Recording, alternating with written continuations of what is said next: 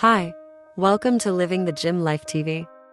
On today's video, we are looking at female bodybuilder and IFBB figure professional Lola Montez.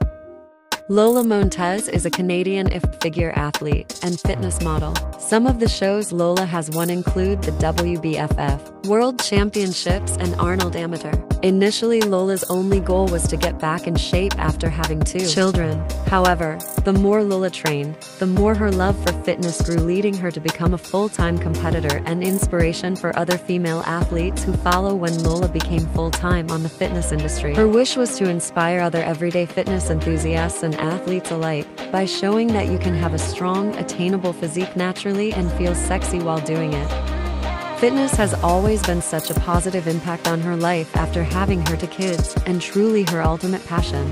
Lola Montez trains 5-6 days per week to stay in shape for contests. She enjoys mixing cardio with weight training along with stretching after workouts. But she doesn't always lift heavy. Instead, she makes every rep count by having perfect form, regardless of which body part she trains. Lola likes to add a few sets of leg exercises to every workout. She makes sure to get at least 1 leg exercise in, no matter what body part she is doing, whether that's at the beginning or end of that day. She just likes to keep those legs working.